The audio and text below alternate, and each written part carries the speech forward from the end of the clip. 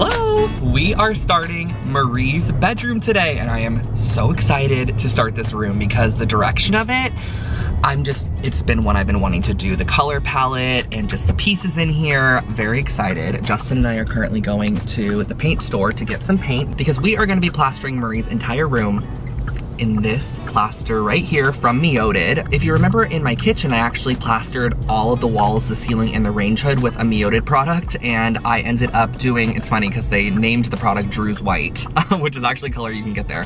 And this one is the Marmarino Palladino, which is a natural lime and marble dust-based plaster suitable for interior and exterior. And it has a satin finish to it. It's so pretty, and this is the exact color I'm going with for the walls in there, and that's all I'm gonna share. So we're going to the paint store because we want to actually color match this and get some actual paint that can go on the window trim and the baseboards because we're not going to be plastering those, so that they just coordinate. So yeah, heading there, going to Crown Paint, grabbing 2 of these primers for the window trim.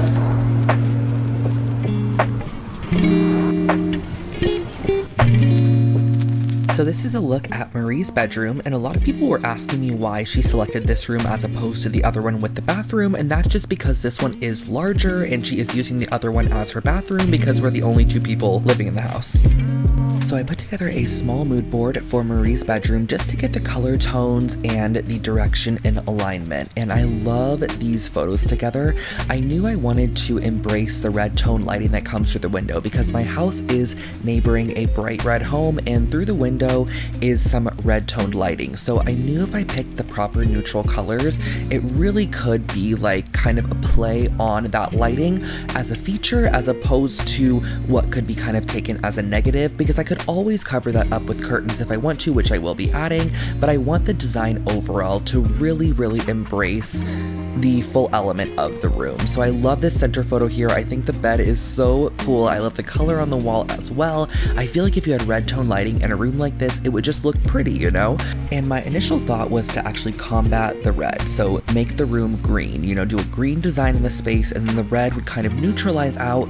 But I started adding green tones to this room over the course of the week leading up to this makeover, and they just didn't feel right. The colors almost felt gray and kind of muddy, and I knew I wanted just warmth in this space and kind of a play on wood tones. I'm really going for wood tones and an old world feel while still incorporating modern elements. Hi! I'm gonna start priming the windows. I have on my respirator using the thin Vinzer primer. Already spraying all the window, all the trim, the handles. This is just to make sure our paint sticks.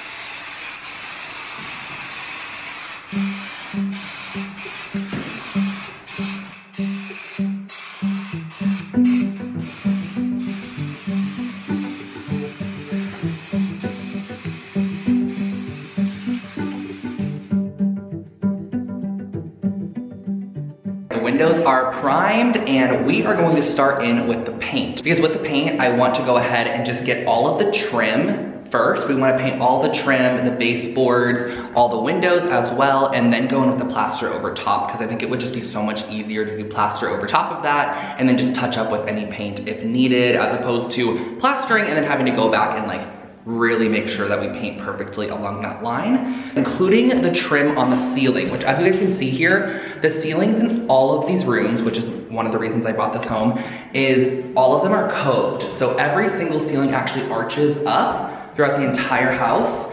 And so with that, there's this little border. We're gonna be painting that because we can't plaster the border. This is a color that we have color matched to our plaster, and it looks perfect. And we are going to be painting this along all the baseboards.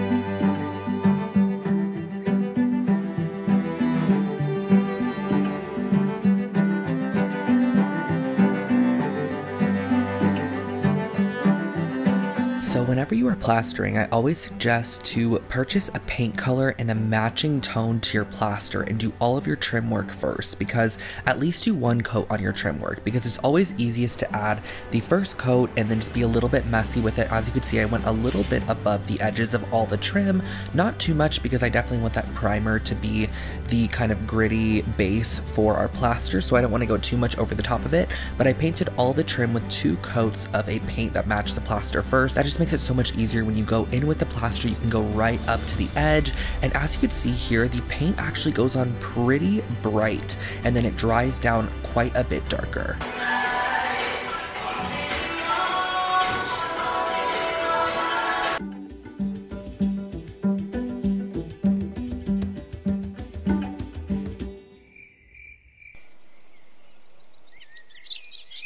Good morning! Today we are starting the plaster, which I'm pretty excited about. I've actually never used this particular product from Makeover. This one I already showed. It's the Marmarino Palladino. It's gotta be like 50 pounds or something, and this bucket of plaster costs $275. So I just wanted to be fully transparent with you guys and let you know how much this process actually costs. So we're gonna see how much of the room we could do with the bucket. If you could put in the work yourself and just get the product from Makeover, it really is so good. And I opted for this colorway, and we are gonna start plastering this. So I'm excited to open the can. It's also so echoey in here at the moment. Start getting this in the walls. It is applied with a trowel, very similar to what we did in the kitchen. But I think this product is actually quite a bit smoother. The one in the kitchen had like actual texture to it. It kind of was more of a stone, like a faux stone finish. This one's a bit smoother. It has kind of like a satin finish to it. So this is what the product actually looks like, and as you can see, it's kind of like a frosting-like material. It's pretty, I'd say it's on like a medium thickness. It's not super thick and it's not like runny. So this is what we are going to be plastering on the walls. And for the first coat, you just go through and do a pretty thin layer on everything. I'm thinking I want to start on this wall just because I don't want to mess up our main wall, which is where the bed's going to be. So if anything, I'll start here where the dresser is going to be covering. Here goes nothing. It's already falling. Oh.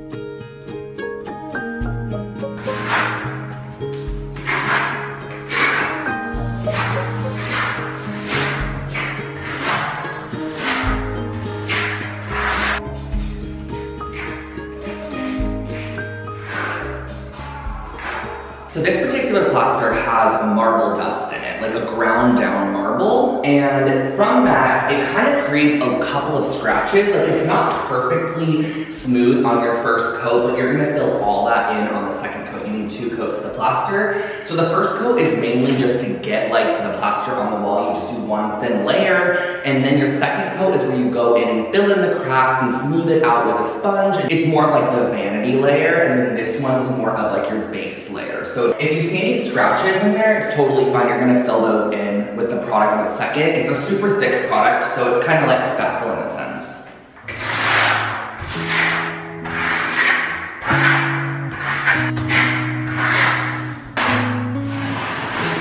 I could genuinely say one of the most satisfying things is edging with plaster. So I kind of take a bulk of it and just kind of put it on the wall. Then I kind of scrape it so I have it right on the edge there. I don't want to put a ton, but probably like, that's good. You're just gonna go right up the edge and just scrape right up. It's just so satisfying how clean of a line you can get.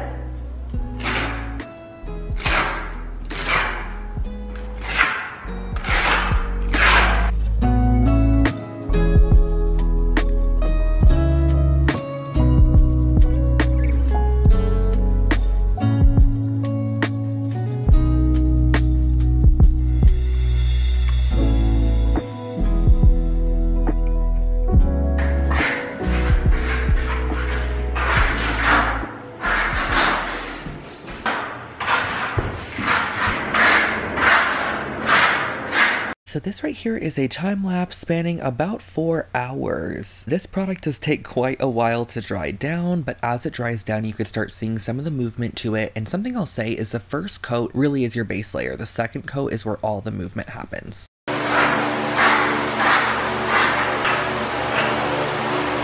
Hi guys, Justin here. Drew had to run to a meeting for a few hours, so you guys are stuck with me for a little bit. I'll just keep plastering while he's away.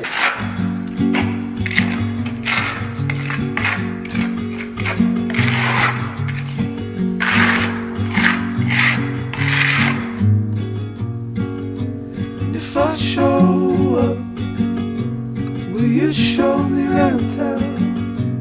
If I make you laugh, will you give me some time?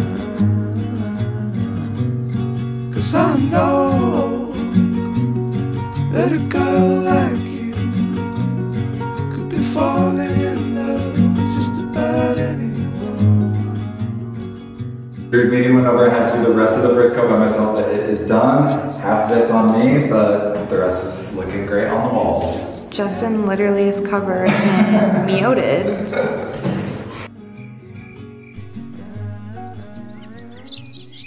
Yesterday we got the first coat of plaster on this entire room, and something I have to apologize for in this video is the audio. The neighbors are ripping out a tree outside, and they've been ripping it out for like 8 hours, and it's just not ripping out. It's been happening for so long, and I've just been wanting to come in here and share with you guys the color, so I apologize for any background noise. So we have the wall color, which is looking so good. Marie loves it, I love it. So there is a red bounce in this room, but I kind of wanted to embrace that in the design and make it more so like a lighting feature as opposed to trying to design and then having a red bounce on colors that I didn't want that to happen on. So the base for the room, I really wanted to also be warm so that all of the woods kind of complemented each other because I have a dark wood floor underneath the red and a headboard, which is from Lulu in Georgia. This is for Marie's bedroom. I am just so excited about some of the pieces that Lulu in Georgia sent over for this space. I want to thank them so much. They heard that I was moving and reached out. They're like, would you like any pieces for your home? And I thought it would be perfect for Marie's room because as much as Marie loves antiques and vintage, I do know that she prefers items on the newer side. I have gotten her into antique and vintage, but I do know like for a bed, for example, she would love a new one. So I thought this would be really beautiful in here. It is such a stunning bed. I'll pop up the actual name. Really warm wood on the outside, and then it has this beigey linen. And on camera, it's kind of showing up blue for some reason. One of the reasons I opted for the arch shape was because it kind of mimics this top corner here. This one over here, I just love that. I thought it kind of fit in the wall quite nicely. But not only do we have the headboard here, there's also a footboard that goes at the end. So it's an entire bed and some nightstands. And these nightstands I've been wanting to pop over here. I just brought one in, it's right here. They are a different tone of wood, which I love. I love mixing wood colors as long as they're on like the same hue. So I wouldn't want to mix like a gray tone into here. This is the nightstand here, and there's just so much plaster on the ground. So I'm just trying to get an idea of how those look paired together. Oh my gosh, I love it. I think that is so beautiful. I love those tones together. I also like this nightstand because the drawer is a soft close. It's just like really nice quality. Oh my gosh, I have been looking for my curtain swatches forever. A solid like 2 weeks. Wow. There's actually another nightstand in the box. Let me go grab it. Here it is. Lulu in Georgia has such great packaging too. I will say that if you order pieces from them, they all arrive in such great condition. And then this will be going over here. Now, I don't know why on the camera there's such like a bluey, oh, it's because of the blue tape on the windows. Oh, I could take that off, let me do that. All right, I took blue tape off of majority of the windows. There's just one more that I think kind of is casting that little shadow there, but look how stunning all of these colors are starting to look together.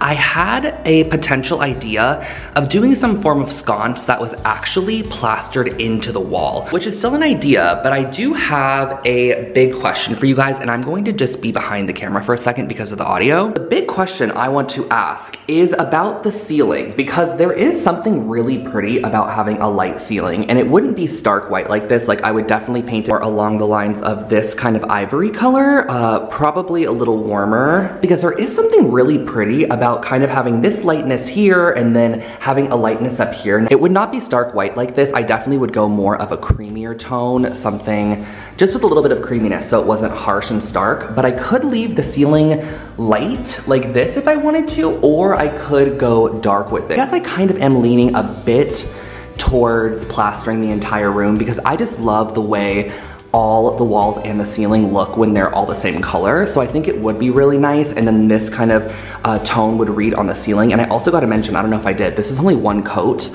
I have to wait until they open up on Monday to get the second coat, and that's really gonna add a bit more texture to the walls and fill in some of these scratch lines as well. But I'm just not sure what I wanna do to the ceiling yet. Of course, we're gonna have a light right here, but there is something pretty about leaving it light, or like maybe, and then once we get the red off the ground, I'm sure that's bouncing even more of kind of a red hue on the wall, making it feel even orangier. But we're gonna have this really great dark wood in here, which is gonna look so beautiful with the other wood tones. I'm so excited, but what should we do to the ceiling? Please let me know in the comments. There is something nice about this. I don't know.